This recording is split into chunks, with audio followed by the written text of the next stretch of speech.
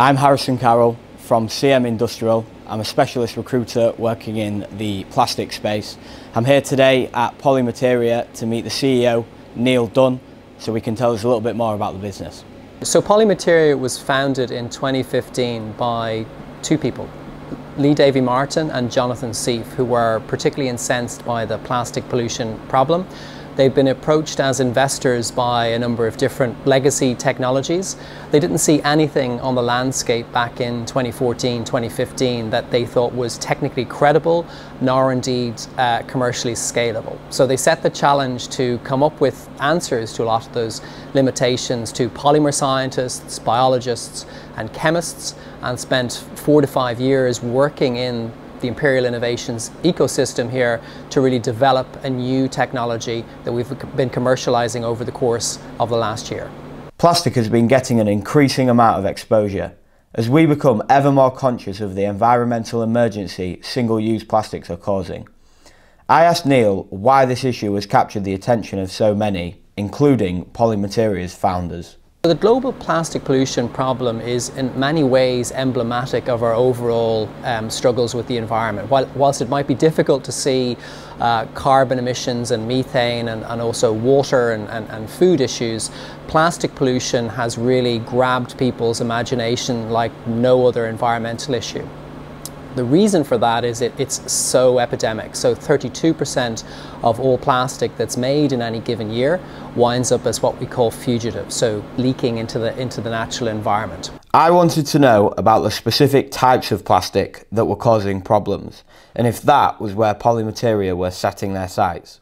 Firstly, food contact approved packaging is where the biggest issues are, and it's also where the biggest markets are. So polyolefins and also PET are the most littered types of plastic, and that's where our commercial focus is at the moment. But as we're learning lessons there, the fashion industry is an area that we think we could also bring a lot of those lessons that we've learned in food contact approved packaging into the fashion industry as well. With the vast quantities of food packaging out there, this is a global problem. I asked Niall where Polymateria are now, where they're going to be soon, and where they want to be in the future. We have launched the technology first in North America, secondly into East Africa. We are about to launch in Spain and Portugal over the next couple of weeks, and in the UK as well. So these are the key markets that you will be seeing our technology in over the next couple of months. And then over the medium term, we have started to hire and build capability into Southeast Asia and also into Latin America as well. So we'll be going from literally a standing start this time last year into kind of delivering an incredibly exciting commercial growth plan over the next year or two. The technology is already on the market in various locations, but how does it actually work? I was lucky enough to get a walkthrough of exactly what Polymateria's technology does and how their proprietary biotransformation process works. The whole laboratory next door is all about that kind of first phase, so within supply chain, within in-use phase, and also end of life. To give recycling every chance to happen, we can program that. So you get from, a polypropylene pot like this here to almost like a powder within literally a couple of weeks.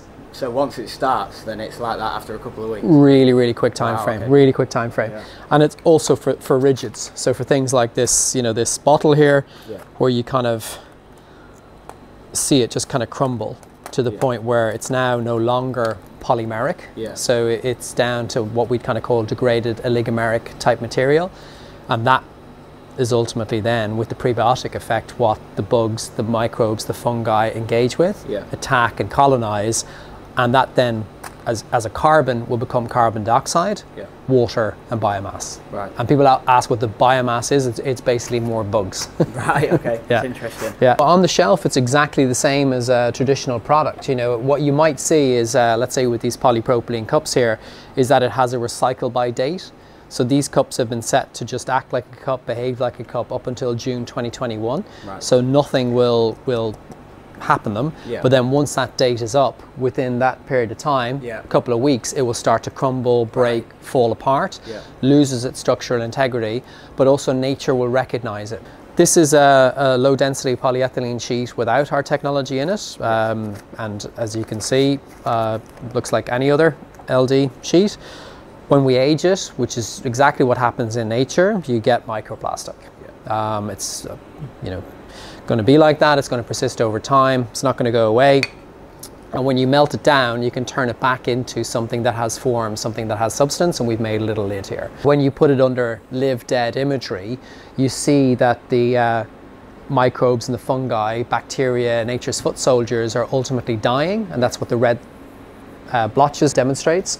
Whereas when you've got the prebiotic effect in here, not only is this chemically transformed where it'll keep breaking and breaking, won't persist over time, unlike a microplastic, this now is recognizable to nature, as you can see by these kind of green splotches starting to appear all over the material, because they're finding food, because they can recognize that, they're able to thrive, colonize, and do their thing.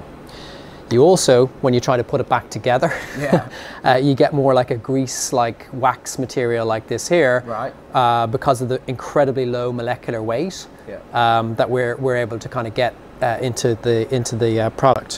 Whereas this will always be a microplastic. No matter what you do, you can make it back into something like this, which is what we've done.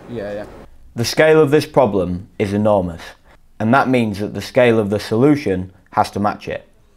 Even though Polymateria's technology is incredibly effective, there are still challenges that need to be overcome. Consumers since the 1970s have been very familiar with use-by dates. You know that if the produce is going to go off next Wednesday, well then you don't eat it on Thursday or Friday because you'll probably get sick. However, communicating biodegradability or compostability either creates confusion on the one hand around what bin does it go into, or if they are thinking that this is like an apple or a banana or anything else that's biodegradable, it can increase littering rates. So in order to get over that, one of the things that we have developed with some of the leading brands in the world is this concept of packaging now having a recycle by date. So that's the date by which the packaging would lose its utility and start the process of the return to nature. That allows you to communicate that primary action to the consumer and incentivize them to do so.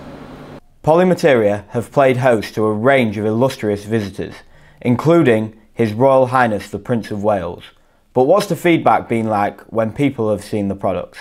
Initially people say unequivocally too good to be true, but once they actually come and visit the laboratories and also see the testing proof packs and the data that we're able to provide, and particularly I think given the fact that it's third-party data, so we use ISO accredited recognized laboratories that people can take a lot of confidence from, and that we do not let anything out into the market unless we've got that third-party data on the specific application, not the resin but the specific application itself. They then realize that this technology is serious and incredibly more credible than anything that has gone before. And ultimately then it's a case of moving at pace. So how can you then get out of just thinking about the technology and where it can be tested and where it can be deployed into making sure that you deal with the commercial side of things progressively, and also the marketing, not just the B2B marketing, but ultimately the B2C marketing as well. And over the last year, we've been taking a very disruptive approach to doing all of those things as well. That's Polymateria. Thanks to Neil and the rest of the team for showing us what they do and how they do it. Their journey to becoming the new normal in plastic production is a fascinating one that I'm sure the whole industry will be watching.